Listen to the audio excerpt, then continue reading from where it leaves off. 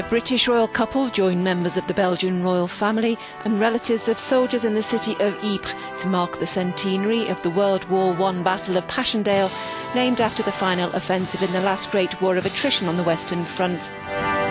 More than 500,000 Allied and German soldiers were killed, wounded or went missing in the hard-fought 3-month-long Allied offensive by British and Commonwealth forces on rain-drenched battlefields that turned to liquid mud and barely moved the front line against the Germans.